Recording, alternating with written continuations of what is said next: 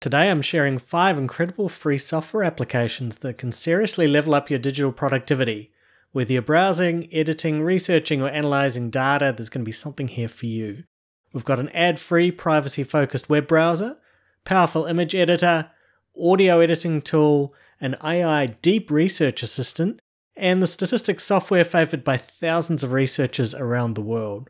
All of them work on Windows, Mac, and Linux, and all of them are free. Not just free trial, but genuinely free. First up, we've got the Brave browser.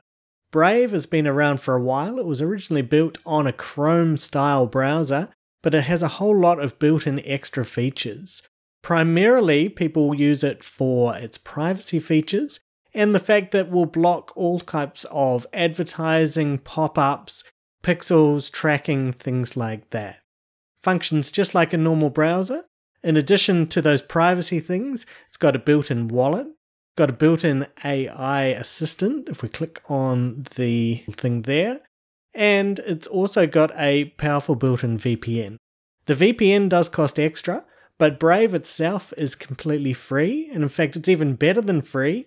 If you do want it to show you some adverts, you can earn cryptocurrency from doing so. Next up we have Gimp.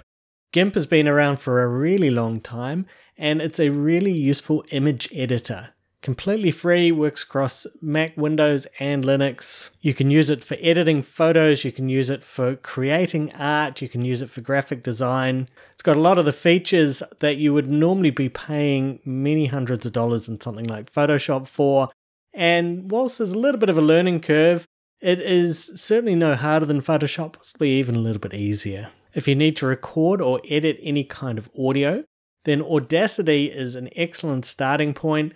It can do a whole lot of different editing. You can use it to remove buzz, make things deeper, just edit and cut things out and move them around.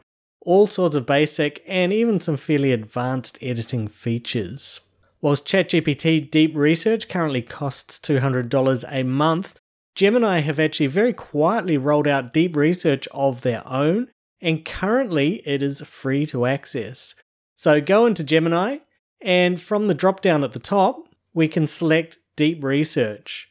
It's not exactly the same as the ChatGPT one, but it will still do a very thorough deep research looking at lots of different articles and sources, being able to write really good quality summaries for you, and also link up to all of the references that it's used in the report. The final piece of software today is called R.